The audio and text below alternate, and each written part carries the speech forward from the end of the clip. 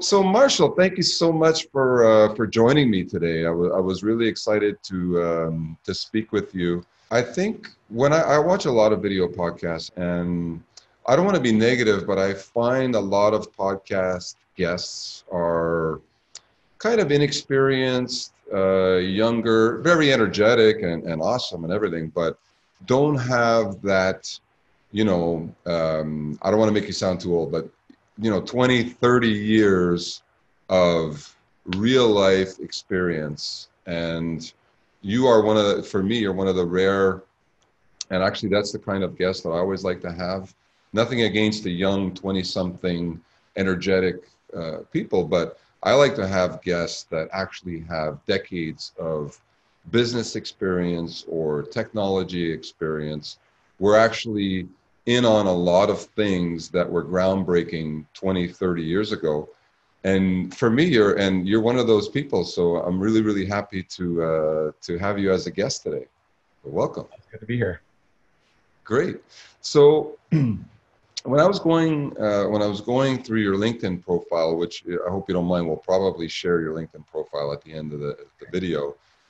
Because I think that you have a lot to give, and I think you also have that attitude and spirit of giving, mentoring type of person, which is great.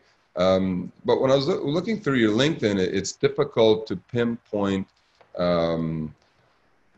what your most maybe groundbreaking moment or what your most important moment of your career was. So I don't know, maybe you can kind of introduce yourself. I don't know if you want to go through the entire, your entire pedigree, or if you want to maybe just hit on one or two career highlights, because I see some stuff in your profile, like, for example, the Motorola days, you were on the ground when they were inventing texting, if I'm not mistaken. So, oh wait, what's that? This Yes. This was the first text messaging device with a keyboard that Motorola released in 1997. So that's a perfect example. So you were actually on the ground with Motorola, if I'm not mistaken, when all that was happening. Right. I was one of the first engineers on that team that Motorola started as sort of like an internal startup at the time, because I was in Atlanta and the major Motorola facilities were like in Chicago and Florida and Texas. And a couple rogue executives of Motorola decided to start this group up because they believed that there was a market for handheld communication devices, sort of like, a la Star Trek, or something like that. And so So just to clarify, at that time there was no texting technology. No, actually at the time, SMS was maybe they were talking about using it, the short messaging service on cell phones. That required, of course, the advent of digital cell phones, which were just coming out in 97, 98-ish timeframe. Up to that point, there was digital paging where you could send messages out to a pager. And then there was text messaging. You could send text messages out to text pagers. But Motorola wanted to send messages back the other way. And so they started with the first products, all they could do is say yes or no. Okay. So what did a cell phone look like at that time? Those were the ones, and I had them back then too. So those were the ones where basically you can just make outgoing calls with a little screen, sometimes just with the displaying the phone number type of thing. So the text messaging was happening, but it was through pagers, and it was just a one-way. You get your beep and you see the message, whether it's a number to call back or. It was mostly numbers, and then in 95 or so, they started sending text messages. And by 97 or 96, they had the ability to send somebody a question, and they could answer yes or no. Okay. And that was a little device called the Tango. And then but that allowed the device actually to communicate back. And so they started using that mainly to have guaranteed delivery. So the network would continue to send the messages until the device acknowledged that it received the messages, which was real important back then because usually you paid somebody and you had to hope that it made it. You know, Yeah. they now had the ability to acknowledge messages. And so once they had that ability to transmit back, the payload was very, very small, you know, a couple hundred, maybe 100 bytes of characters. And so then we realized that, you know, we could create a product like this where you could actually start to initiate messages.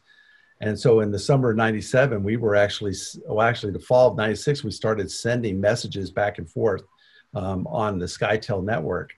And it was, at the time, it was really cool because, you know, it didn't matter where you were. I remember took a tour on an aircraft carrier, and I was sending messages to my wife from the aircraft carrier, you know, near Norfolk. And it's just the coolest thing to be able to send her messages, and she was writing back. And now, of course, we didn't have the ability to take pictures, but this is 10 years before the iPhone.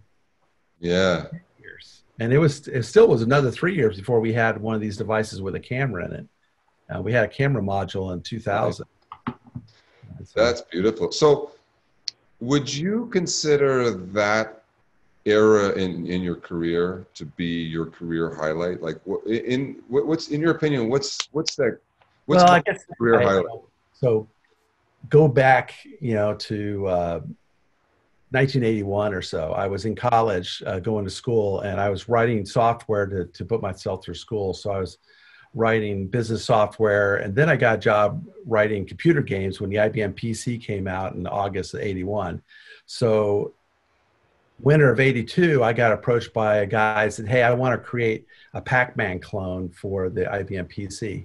So I worked with him, and we developed a game called PC Man, which was the first Pac-Man game for the IBM PC. That was color, and we sold, you know, tens of thousands of copies of that program over a period of a year. And it was a really big deal at the time, because almost every PC you bought in 82 and 83 that had a color monitor had our game on it. But that was sort of my introduction to commercial software. But then the thing that really got me, you know, my highlight of my career, I guess, would be a product called AutoMenu, which was a menuing system for DOS computers. And I came out with that in the summer of 83.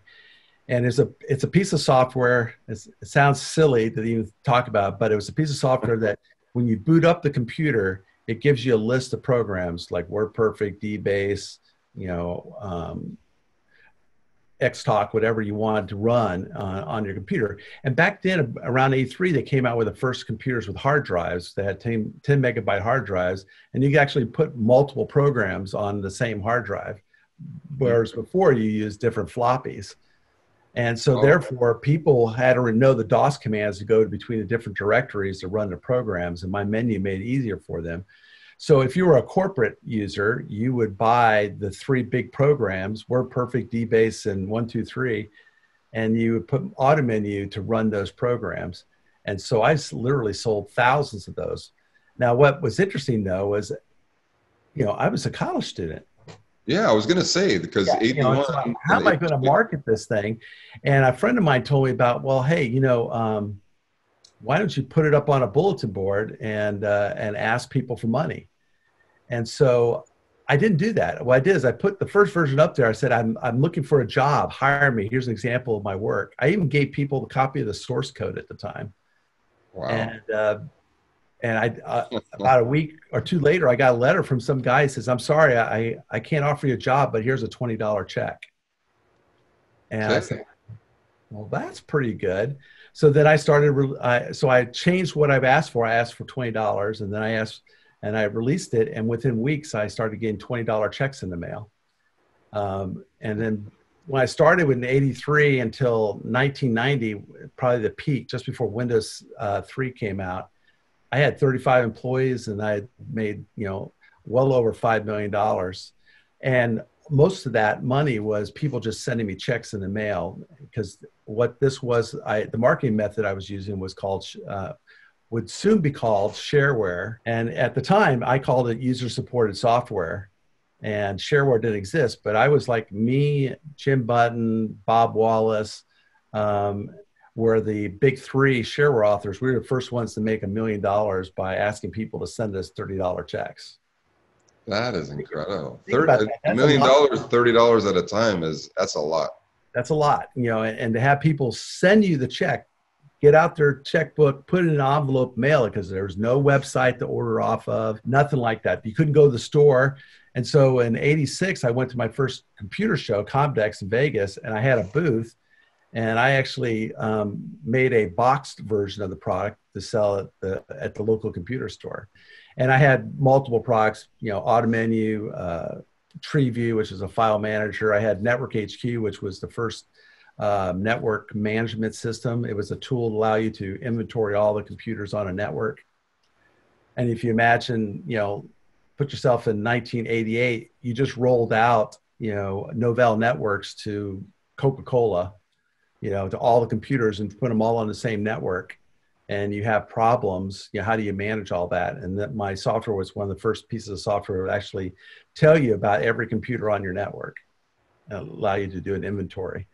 And so those were some of my products. And then my last big product was something called Rosebud, which was, I like to call it one of the first electronic newspapers that you could have on your computer. You would actually tell it what you were interested in. It would connect to the CompuServe information service and download stock information, news, weather, sports scores, and present it to you in something that looked like electronic newspaper. What year was that? That was 1995. If you do your history, remember what was going on around 84, 85. The internet was coming out. It wasn't a thing quite yet.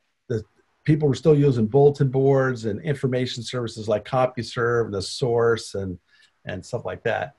And I was using CompuServe's information service to get all this information. And at the time, they let you do it for free, if you remember.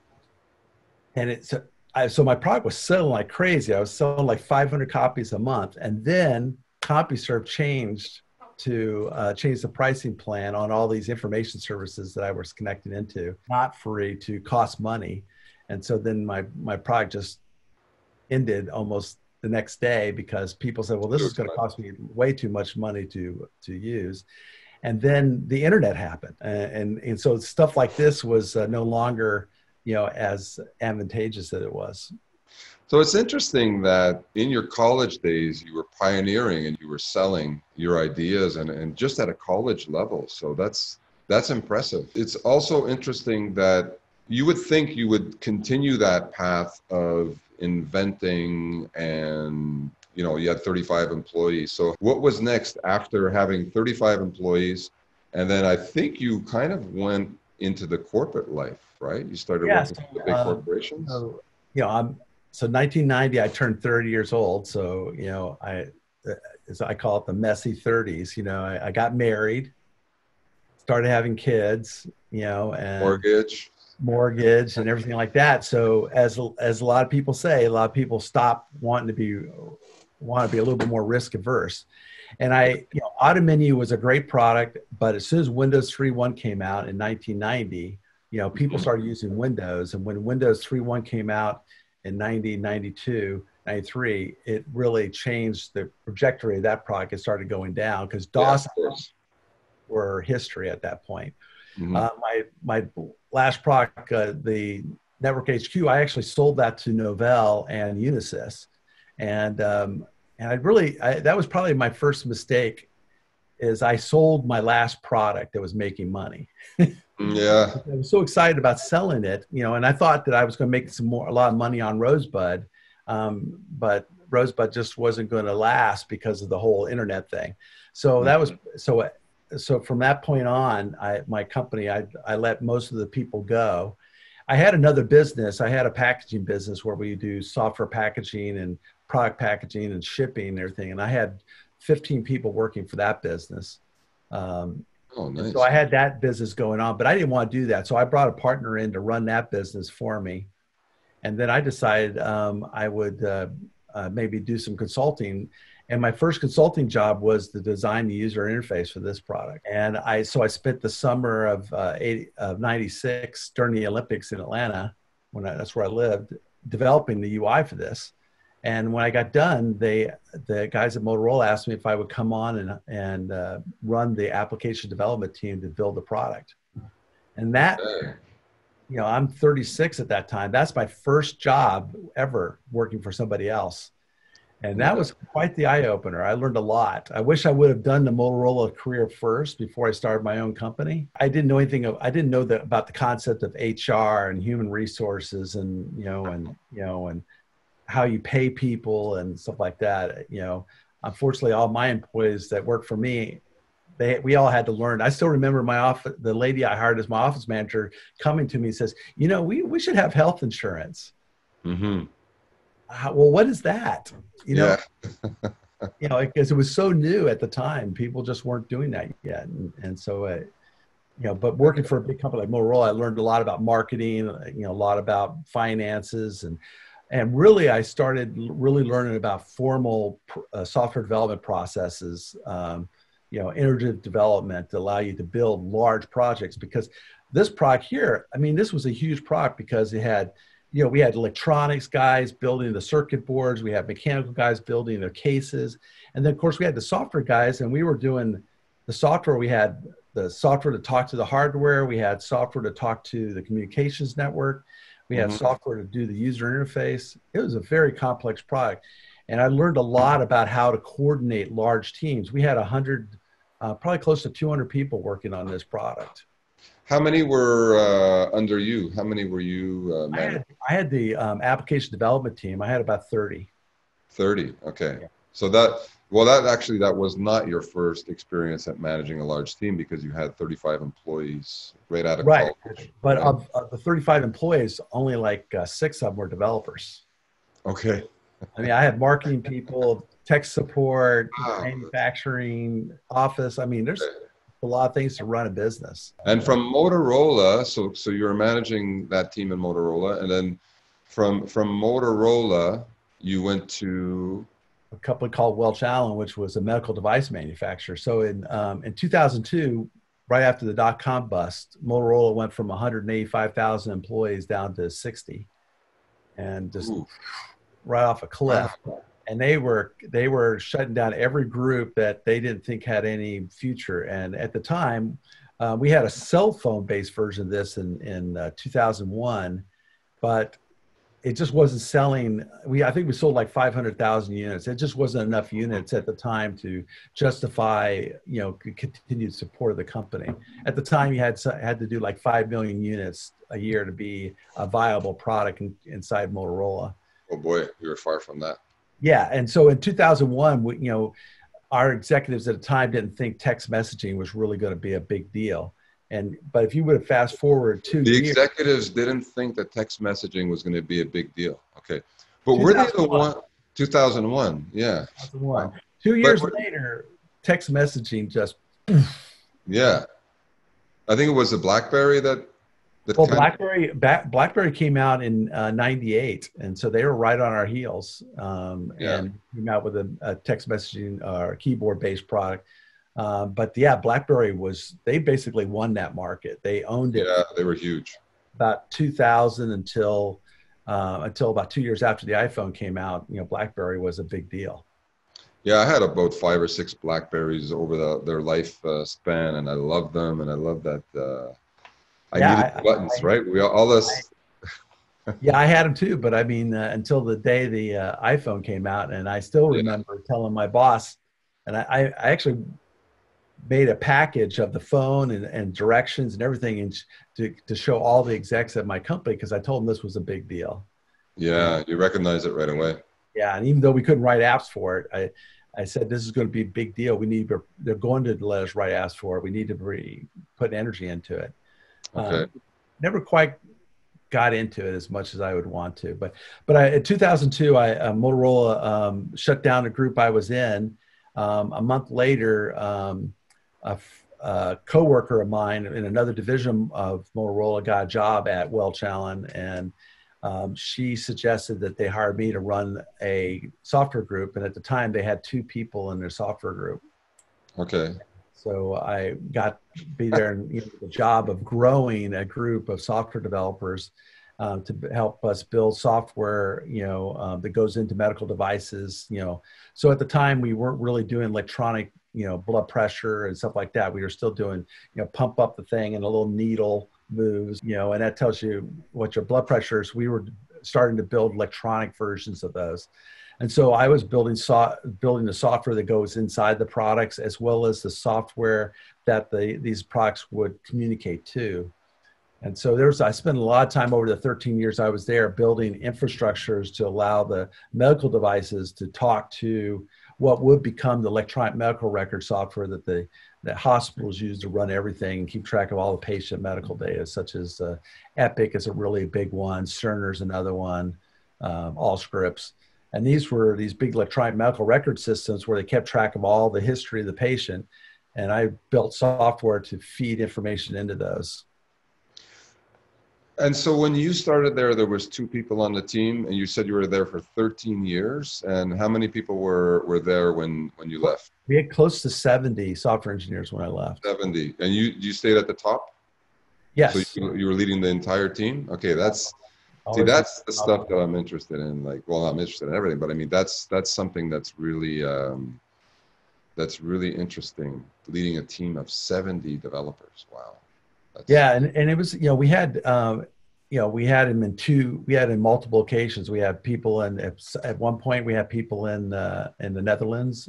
We had people in Oregon, and Singapore, and this town in upstate New York called Skinny Atlas. And so what year was that? Let's see. 2002 to 2015. Okay. All right. Yeah, that's 2015. Okay.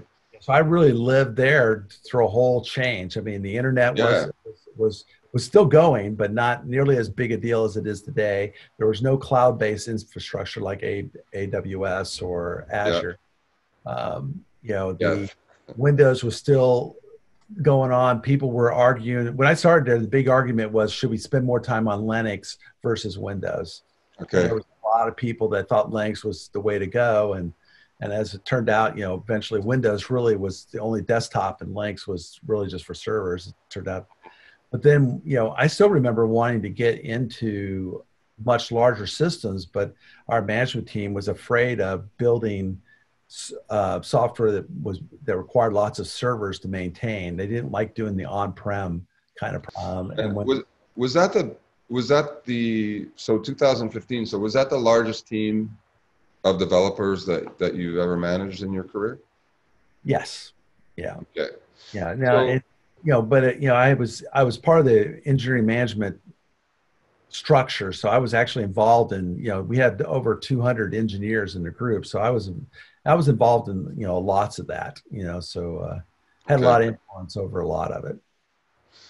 And so now you mentioned that you had teams pretty much all over the world, it seemed. And how, obviously there's a massive difference between communicating with all those teams in 2002 versus 2015. But in general, without going through like the different phases, in general, I'm interested, how was, even let's say 2014, like how was it communicating, because we'll try to make it relevant to now, how was it communicating with all those different teams, time zones, languages? How did you manage that? It was pretty difficult. We got, eventually, I think we got really good at it. We realized that the teams at each of these locations had to be fairly independent. We spent a lot of time developing, our source code control infrastructure. I mean, we started off with, IBM Rational tools. We used Star Team, lots of software configuration tools over the years. We eventually ended up using Team Systems, Microsoft Team Systems, which was really good across. When you have teams spread out over multiple locations, you got to have a tool that allows you to put all the software in one location. Now, this is before Git became popular. When I left, we were migrating a lot of our stuff to Git because it was just easier and cheaper. And the days of people using Team Systems and everything, I think, were going away because people were no longer wanting to maintain the on-prem infrastructure for all those tools they were wanting to migrate. So when I left, we were in a process of migrating everything to the cloud and closing all our on-prem stuff. Okay, nice. And what stood out to me in what you just said is keeping those teams independent. Right. Can you elaborate on that a little bit? Well, so like, for example, let's say we're building a monitor. I would like to have the mechanical, electrical, and the software guys all be on the same site. So we would have small electrical teams, small mechanical teams, and small software teams all on the same site, and they would all be responsible for that product. It's very hard to, when you start spreading major engineering components across time zones. So like, in other words, doing the software in New York and the hardware in Singapore, it doesn't work. Is that you're 12 hours out of sync, and so you need to have that collaboration of people coming together. Now, this was in an era where there was no Zoom, and there was no Microsoft Teams, and we did not have that. We had video conferencing, but it was super expensive. It was a big built-in monstrosity in one conference room, and sometimes you couldn't see what the other person was talking about. You maybe take the monitor and point at a whiteboard and you draw up some circuit diagram, and you're trying to get that communicating across. It was really difficult. Do you think that would be doable now with Zoom, or do you still have the same philosophy? I think Zoom would, right now during this pandemic, I mean, we're really exercising all these tools. I mean, people wanted to work at home anyways. A lot of times now you can't hire enough engineers in your local town anyway. So you're now hiring people all over the planet. Mm-hmm. So people are learning to work remotely and disparate. Not the days where you could be next to each other I think are becoming, less common. I think, like, for example, my daughter works for a company. She started in March. She met her boss in a parking lot. He handed her her laptop, and she hasn't been to the office once since. And they're saying now it'll be next spring. Yeah. And so it's, and now she meets her coworkers on Zoom. Mm-hmm. But they're actually very productive. They're getting, and some people were saying that their productivity is up over what it would be like if they were actually still coming into the office. Oh, that's interesting. Yeah. So, because I think people are more focused and they're having less, distractions and stuff like that. Now, it's not, unfortunately, I don't think it's for everybody. I mean, I like talking to people. I want to be around and watch engineers working and interact with them and I can tell if they're frustrated or they're stuck. I want to be doing that kind of stuff. It's hard to do that remotely. Yeah, there's a lot of value to having, to being in the same location and the collaboration and, believe it or not, the water cooler talks, the talks in the kitchen bring.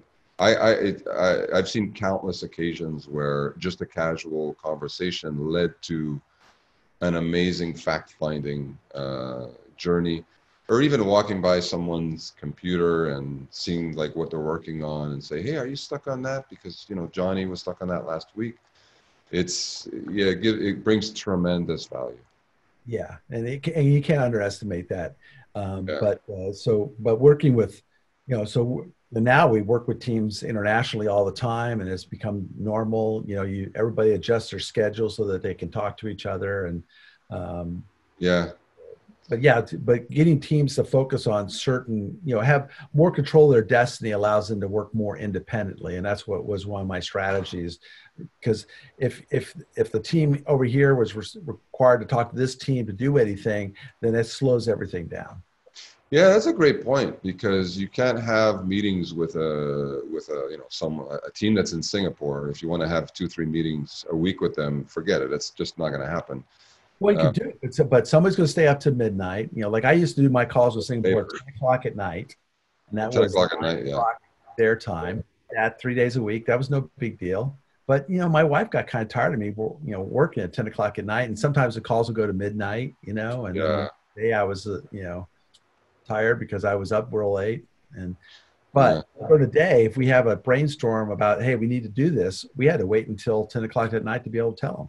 Yeah, that's one of the main obstacles with working offshore is that pesky time zone issue. Other than communication too, but I guess if you have someone on the ground, for example, in Singapore, that's maybe working in your time zone, kind of, and meeting with them once a week type of deal. That's my strategy, because a lot of times, even though we both share the same language, culturally, there's lots of cultural differences. And so if you're not careful, it's hard to manage those folks sometimes, because you don't understand the culture. Like, a lot of, there's lots of little nuances. Like they always are, always nodding, like, yes, yes, I understand. And it's more of a nervous habit. It's not a, yes, I understand. Okay, yeah, I still remember the first time when I worked at Motorola, I had a team in India, and I totally thought they understood what I was talking about, and they did not understand. They just were afraid to say they didn't. that's funny. That's the same type of experience that a lot of people have. I speak to people on a regular basis that tried to go the India route and just came back and said, I can't do it. I just can't take it anymore. And it's not, like you said, it's not a slight to offshore, but a lot of times they don't understand. But like you said, they're too afraid, or they don't, they want it to seem seamless working with them, and they end up providing what you do not want, and it's difficult. But Okay. it did require, a management team here that was willing to figure out how to do the communications effectively, because they Yeah, are extremely hard workers and can be very economical. But there's just lots of caveats. I mean, you got to yeah, understand how to communicate with them. You have to understand that, depend on your development partner, you're not necessarily going to get all A players. You yeah, know, there's A, B's, and C's, and so they're going to try to move everybody that you start with, which are A players, and then replace them with C players, to save mm, themselves some more money. And you just yeah, have to learn how to know that that's going to happen to you and fight against it. yeah. I always I, try to keep two or three core people that never changed. yeah. I know that like I said, I speak to a lot of people that are in trouble in India, and they're trying to, get rescued by us.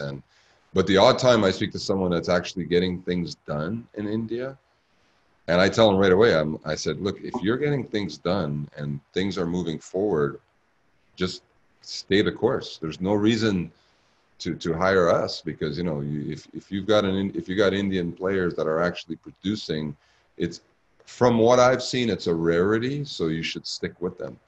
And Right. It's all about, getting those first couple key people that really understand, what you're doing, and you can communicate well with, and that they can drive the people there to do the work and answer all the questions. yeah, And if you don't have that chemistry and those right people in place, you'll fail.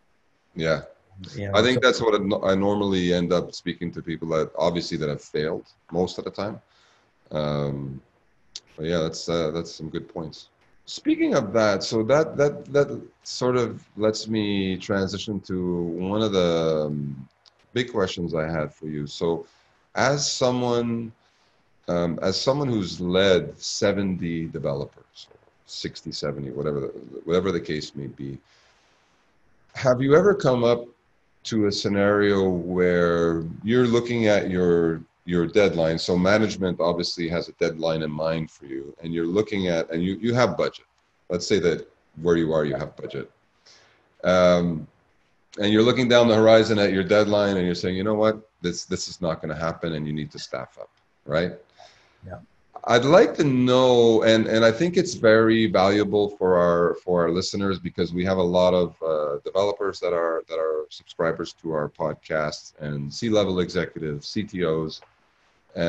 So from someone who's done it, what is your process when you need to staff up? Let's say in my example, you're saying, you know what, I need to add 5 more developers. I need to add a sysadmin. I need to add, that type of addition to your team.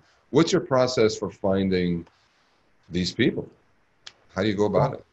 well, first off, the first, question is can you add anybody? There's a, Good point. I mean, depending on the length of the project, and what your time horizon is, adding people, could be more harmful than not adding people. Mm. It's let's say if the project you're like, I used to, when I was working at the last company or my medical device, we were developing these products over a 2, maybe 3 year period. Okay. Long time horizons.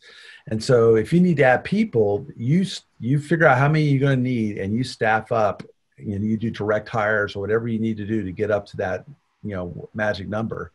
And the magic number, you grow that. Now, let's say you're into that 3 year project and a year into it, you realize I am not making the progress I need. I need to add more people. The choices are you can still do direct hires, but you might, hit your headcount cap. The company doesn't want, 500 engineers. For whatever reason, yeah. Well, I got the budget. They don't want the headcount cap. They want the headcount. So then your choices are hire contractors. Now you can do one-off individual contractors, which might work. You go to a contracting agency, give me bodies. Or you can job shop out chunks of technology out to a consulting company and let them do the work. So I would use a combination of those methods. I would sit there and say, okay, do I, like, for example, on one of my last medical products, we had a electronic keyboard, on the screen. Well, it's a lot of work to do a French, German, Croatian, Russian, Chinese, Japanese keyboard. Just laying it all out, do all the graphics for that, and then get all the correct, fonts and everything. It was an enormous effort. But the nice thing about it, I could put that into a box and put a bow around it and say, okay, contractor, you do just this. Okay. And I think my risk is that, well, I might not get all the keyboards, but I probably have all the ones I need to start with, and I can get the rest of them later. But I'm not distracting my core engineers with something that it's more like digging a ditch than it is, putting a man on the moon, And so I would give that work. So I would look for opportunities to box stuff up that I could give to a contracting company to try to take major chunks of work off of my plate to allow me to still make my deadline. That makes complete sense. Very, very smart. So you're not disturbing your core team. And if you happen to be in that great position where you can actually get that box with the bow on it, which is not always the case. Right. But that's fantastic. That's good. So you start to look at where, and if you do things like in a sort of an agile way too, is the stuff at the end of the project is stuff that could be thrown off. It doesn't make the train. It gets, So you have to, I always manage my projects where I work towards the minimum viable product. Yeah. And anything beyond that is gravy. So I always try to make sure that whatever I do, I finish the minimum viable product in plenty of time. And then I just adding features, and that's just extras, but therefore I guarantee I make my deadline. Okay, nice. So now just to stay on my line here, if you are, let's go through, if you are looking to add someone as a full-time employee, I assume you would go through a recruiting company at that level. You would go through a recruiting company. Would you post ads? Because again, I know it's a little bit of a micro question, but still, it's something that I think. Well, almost any company now has full-time recruiters. Okay. But at Welch Allen, they had a whole group. 5-6 people. That's all they did. And they got really good at it. Then they know if Marshall says he needs a Windows software engineer, C#, I give them the job description, and they would ask them the appropriate questions to filter them out. So I didn't waste a lot of time talking to people that weren't good. Nice. And they would find people. Now, but and you find people that you could add to your project. But now, if you're building a team, though, you need to think. You need to think long term. I was a big proponent of hiring co-ops and students out of college to basically create a funnel of resources. So we would work with local universities in upstate New York, and where they would send us students that are looking for co-op opportunities, and we would then hire them during the summer. But then they would be our new young engineers when they graduated. So I always try to Okay. fill a pipeline of having people come in, because in this day and age, if let's say you have 50 engineers, a good percentage of them are going to quit on you, Hmm. within the next year. So you almost constantly have to be recruiting these days. Yeah, I think that's the advantage of using a firm. Um, so now to transition to that. So what if, yeah, the student thing is interesting. We over here at our company at SimplyPHP, we don't hire students, obviously, because we have, we charge clients, so it's difficult to have a student charging. I also find that it takes away from our more senior engineers that have Yeah. to spend time with the students, showing them how to do their job. Yeah, it's It, a different school of thought. I mean, I'm a big proponent of using students, and at Motorola, it was really great. Motorola, I would recruit juniors and seniors, mainly juniors. And at Motorola, I could offer to pay for their last year of school if they would give me 3 years of employment afterwards. oh yeah, that sounds like the military. It was great. And but let me when I went to Georgia Tech and I would go there to interview people, I would have 30 people in line. They all wanted to work for me Oh, of course, of course. because they wanted to get that free year of college. Yeah, nice. Which Wow. for 4 years of working, it seemed like a great deal. It's Yeah, my, the salary is good. Sure, yeah. that's great. So, so now let's go to the scenario where you need to staff up and you want to use a company. So a company in the US, company in Canada, North America. What is your process of finding the right company? Do you have like, track companies that have worked with you in the past? Do you Google? How does it work? Well, I was very fortunate at my at, again at the medical company I worked for. I was very fortunate they had a sourcing group that they had a guy there that was really good at identifying all the different contracting companies, and you would find these people, and we would bring them in and have them do little dog and pony shows, and to evaluate if they've done projects similar to what we were working on, and so on. And so I think over the first couple of years I worked there, I might probably interviewed 15, 20 companies. And eventually I got down to, I was working with 3 or 4. And each one Okay. of them had different specialties. And then I worked with people like, we had a product that was going to be our first Linux-based patient monitor. And at that time, we've been doing everything with ThreadX and embedded operating systems and stuff like that.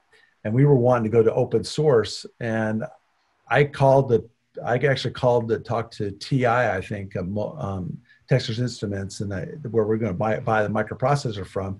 And I said, which contracting companies have you been working with on this processor? And they said, well, we've been working with this company in Seattle. And that was the first time I ever worked with them. I hired them, and they helped us develop all the low-level operating systems, plugins, and connections to our hardware. Okay. They did great, but when I interviewed them, they had lots of projects that were similar, so I could see results. And every project I did with that outside company, I had very short timing horizons, like 2 months max, maybe 3 months, where they had to have a deliverable. And if things weren't being delivered, then I cut them loose and move on. Okay. Okay. I think a lot of times people get hooked into a contracting company and they can't get out. Yeah. Especially when you're starting with them, you need to do some test projects, small projects, and see how they perform, and see if you like how they manage the project. Do they give you project management plans? Do you see the assets? Do you look at the source code? Is it commented? Is the quality of the work good? Did they miss any requirements that you gave them? But do it in a small project before you give them a $20 million project. Oh, of course. Yeah. Of course. That's good. That's a good process. That's a very good process to have. We deal with a lot of clients that kind of do that process, and yeah, I like the fact that you have options too, right? So you're not tied into one company. And of course, you have the budget also to kind of manage it that way. So that's interesting. Yeah, we're fortunate, working in the medical device industry, budgets were never really a problem. We always had plenty of money Yeah, and yeah. to work with. Whereas, I've been working with startups, in the last few years, and they never have any money. So that's a great transition, because I wanted to talk about your current passion. So we've talked a lot about your career over the past decades. So let's talk about your current passions. I know you like to mentor. I know that you like to work a lot with startups, mentoring, which makes complete sense because you were doing startups when you were in college, right? So you weren't even graduated college. So if anyone needs advice on startups, you're definitely the person to speak to. So tell me a little bit about what you're doing with startups, and I have a couple of questions that I think could be relevant. Yeah. So when Welch Allyn got bought, my last major employer, the medical device company, got bought out by a much bigger company, and they came in and basically all the top execs, were given a package. And my wife was from Mansfield, Ohio, which is outside of Columbus, Ohio, and she wanted to move back to be closer to family. My two daughters were in college in Ohio. We have no family in New York, so we moved from New York to Columbus, Ohio. And for me, I came here and I did not know a solitary soul, nobody. And I decided I wanted to get involved in the high tech. So I found meetup.com where you can. What year was this? Sorry, Marshall. 2015. 2015. Okay. Yeah. And so I got online and looked for meetups, meetup.com website, and I found the JavaScript users group and some of the technology user groups. And so I went to some of those meetings, and then I used that to kind of talk to people and find out about what's going on. And I found out about these incubators here in Columbus that support startups. And so I found out about events they were holding, and I went to a couple of their events and started running into startups. And then, after a while, I started to get to know people. And then I ran into a guy one day, and he says, I got a friend of mine who's trying to do a startup. Would you be willing to talk to him? And because he's trying to figure out, how to get the software for this device he wants done. So I met with him, and he had this cool, device that he wanted to build electronics, but he had no idea how to do the software or what are all the things he'd have to put together to make it happen. And I explained to him exactly what the process is. Okay, well, you got to make a circuit board. You got to hire somebody to write the firmware. You're going to have to write some software in the cloud for this thing to talk to. I basically was able to sketch out the whole system diagram for how this thing worked. And that was great. That was great, helpful to him. And then he used that to figure out, okay, what do I do first? So I basically gave him a little project plan. But I could do that in a few hours. But this guy could never do that. No. And so I basically sketched those out. And then I did this a couple more times, and then I got involved just to clarify, Marshall, so you were doing this just as an open mentorship type of free. Scenario. You were just helping people out. Okay. I was just helping people out. I was just trying to get back because I always used to joke, says, okay, I'll help somebody, and eventually one of those people will hire me. That's the way I was thinking. I was like, that is true. I'll say, hey, if you help enough people, eventually somebody will hire you. Yeah. So. But it's so fun to help people, isn't it? Especially when they listen and when they can learn, and that's right. Awesome. Right, and so there's several places here in Columbus where there's lots of companies that are trying to start up, and then they have this infrastructure to support them. So I got involved with one of them, and they have entrepreneurs that are coming up and that need help, and it's depending on what they need help in, then they will assign me to work with them. So like if it's a technology product, maybe it's got some electronics, some software in it, then I get assigned to help them figure out how to build that. And I also we do these, they have these events where we run the entrepreneurs through a process to determine that their idea is valid. And so I'm there to, from the technology point of view, say, hey, they got a great idea, but can you technically do it? Oh, can you technically do it? Okay. Yeah. Okay. I mean, sometimes people have the idea, but they have no idea they can technically do it. I mean, Yeah. can I make a car drive across the United States without anybody ever interacting with it? Well, sort of. I mean, my car does it a little bit, but there are all these situations where it doesn't quite work. So it's not 100% right now. Yeah. But what would have to be the technology you'd have to create to make that happen? And what is the current state of technology to do that? Okay. Okay. Nice. So like for example, I was working with one company and they had these sensors detecting the angle of an object. Well, right now the accuracy is 1/10 of a degree, which sounds pretty good, but they need 1,000th of a degree to make this solution work, and the sensors don't exist yet. And so I mean, so his idea, it's a good idea, but he needs to wait a few more years and watch that sensor market, and when they get down to 1,000th of the degree or whatever, then he will have a product. Nice. That's a good point, because there's also that's the technical side of it. There's also the monetization part, right? So I run into a lot of startups that call me up with ideas, and they want estimates on what it's going to take to build it, with PHP, and a lot of times they're not even sure how they're going to monetize it. So do you also advise on that part as well, since you obviously have the I background? do, but it's usually on the technical side of that. So Okay. but I will talk to entrepreneurs all the time about what's the total addressable market that they can go after. Okay. I tell entrepreneurs all the time, start watching Shark Tank, because you sort of get a feel for what's important. Like they always want to know if you got patents on your idea. They Yeah. always want to know if there's any competitors. They want to know what the total cost of building it is and what the margin's going to be. And they want to know how many people, could possibly want this widget. Okay. If you don't know those answers, then you need to do some homework. Because you might not have a viable product. And the number one reason startups fail is because they create a product that nobody wants. Mm. It's the number one reason. Yeah, really? Okay, Yeah. so they create a Now your friends product. and family will tell you it's the best thing since sliced bread, but Yeah. you need to really get some people to be honest with you, and you need to really find out. One friend of mine told me that he tells the entrepreneurs, you have to ask 100 people if they would buy this product or not. And if you don't ask 100 people, then you haven't done your work yet to determine if it's viable or not.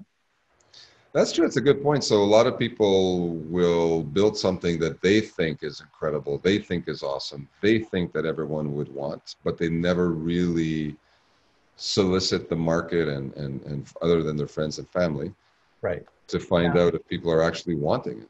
Right. Now, if you build something for yourself, for your own value, and then you think there might be other people who want it, that's Yeah. a good thing. Yeah, that's different. You build something that you absolutely need, and you kind of build it in a sense that, okay, I'm building this that if I need it, but I will also leave the back door open for like a subscription based option or something like that in case. Yeah, I've run into a lot of people that have great ideas, and they build it for themselves, and then they say, oh, I can maybe monetize this. Yeah. I like that sort of back into it, that they got a product. So just to sort of end on, I would like to know what's the number one advice you would give to startups? And I guess you kind of already gave it, right? But can you run through those 4 or 5 points? Like if I'm a startup, I come to you with whatever it is, a technical device, some software, a website. If I'm a startup and I come to see you, what is the top advice that you can give? Well, the first thing I was going to, is, how big is the market really? Okay. How many people are going to really want this thing? Okay. So now, because you could spend a lot of time and energy building something, but if there's only 5 people going to buy it, it's really not worth it. It's sort of like if I'm going to buy a lottery ticket, I don't buy a lottery ticket until it's more than 50 million. Because I think to myself, if anything less than that, it's just going to irritate my life. If it's over 50 million, Yeah. that kind of money will solve all those problems. But if you win like 10 million, it's just going to irritate you. It's not going to, Eventually, probably is. Are you going to have enough customers to make it worthwhile? The second thing is that can you protect it? Okay, can you protect it? Yeah. And or is it is it unique? There's nothing worse than being the third guy to develop a watch. If you're Apple, you can do that. You can be the third guy into a market because they're going to have enough money to stick with it and keep improving it until they're number one. Yeah. But most entrepreneurs, startups, they only get one shot. You ask that venture capitalist for money, and you're only going to get to ask him once for that idea. You're not going to get a second shot at it, most of the time. True. So you got to make sure you have a good market. You got to make sure you're unique. You got to make sure you can protect it with some sort of patents, because you hear Mr. Wonderful on Shark Tank all the time. He says, "What's going to stop me from hiring some smart guys and building the same thing and selling it to Walmart before you get around to it?" Yeah. And in this day and age, with the power of the internet and stuff like that, almost any idea you have, someone's going to see about it soon and try to copy it. Yeah. So great point. If you can't protect it, depending on how fast you can move, you won't be able to move fast enough to keep them at bay. Mm-hmm. And as part of your mentoring startups, guiding people, like how do they patent something? Because patent is a tricky game. I know people that'll cost them $1,000 to patent something, and someone else will cost them $30,000 to patent something. Because if you come up to the wrong person, because there's a lot of people out there that that are the wrong people to go see. So is that part of your mentorship? Well, I don't recommend particular patent attorneys, but there are these organizations that are here in Columbus, and there are entrepreneurship communities in almost every major city in the world. So it doesn't matter if you're Chicago or New York or Columbus, Ohio, Cincinnati, Ohio, Toronto. There's probably some entrepreneurial group there where you can get support for that provide support for startups. And a lot of times, like here in Columbus, there are attorneys that specialize in helping startups, and they usually do it for free to give you all the initial advice, like, is this something that's patentable or not? Oh yeah, that's super important. Yeah. Yeah. So, why go hire a patent attorney and spend $1,000 when you can ask this guy for free, and he'll give you an opinion if you're, on what you should do. And, when you start patenting something, it's a slippery slope because, do you patent just in the US or do you patent around the world? It becomes a very expensive proposition. And so you really got to think about, is that the only way you're going to protect your product? I like products that the intellectual property I'm putting into them is such that it keeps them from getting copied. Okay. Sort of like Coca-Cola. If you don't know the formula how to make Coca-Cola, you can't copy it. Yeah. And I like products where there is a little bit of that in it because that keeps people from casually, just copying your idea. Nice, good point. So how does someone who's listening now get a hold of you? I think you alluded to there's a startup organization in Ohio that you belong to. Can you give us those details? Right. If you're in Columbus, Ohio area or Central Ohio, there's a group here called Rev One Ventures, and it's basically a startup incubator, and they have about 50 or so startups under roof.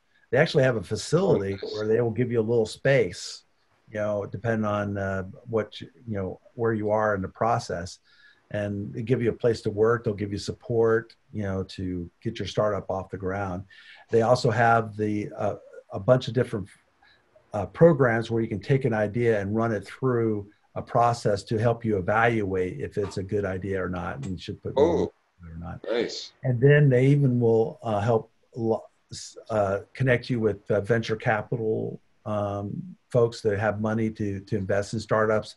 And some, investors, there's also, I don't want to say I'm an expert on the investing side, but there are investors that like to get in at lots of different levels.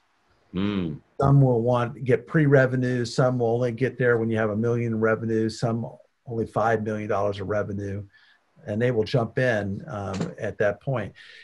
There also, I want to make sure your listeners know there's lots of free money out there.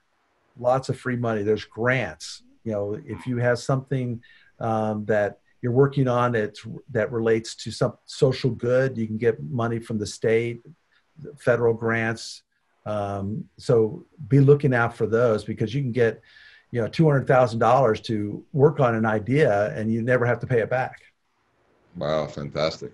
And there's a lot of these grants that are out there.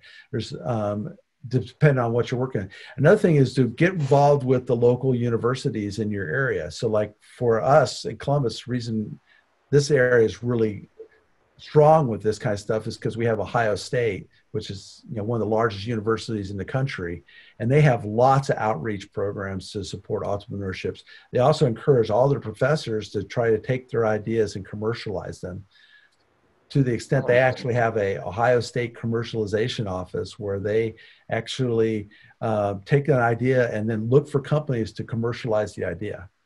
So a professor has an idea about some medical device, and a commercialization office shows it to a bunch of different companies, say, would you like to license this idea from Ohio State and run with it?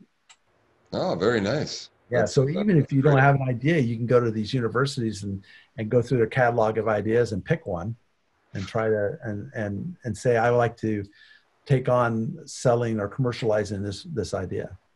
Fantastic. That's a great initiative. Yeah, so there are lots of entrepreneurship groups, in most cities, and like in Columbus, we have two large cities, there are suburbs, one innovating in New Albany and Dublin, and each one of them have their own entrepreneurial centers, and these are buildings with lots of little offices that are low cost, and they make them available to entrepreneurs or startups to get going, with the hopes that eventually they'll get big and then open up a real office in their town. So there's all of course, resources or low-cost resources that you can get access to if you look.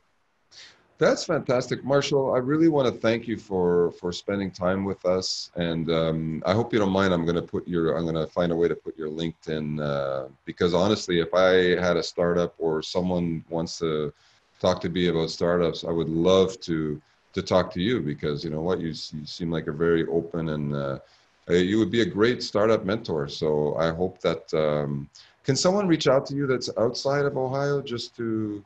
Yeah, sure. I talk to people all the time, differently, because I have helped other startups in other places, and so so people can reach out to me. That's really nice. It's got my contact info. Yeah, it's great when someone who's done what you've done is ready to mentor. That's that's super important, I think. And hats off to you, and congratulations on everything. So you're sort of, other than the mentoring startups, I guess you're retired, semi-retired. Yeah.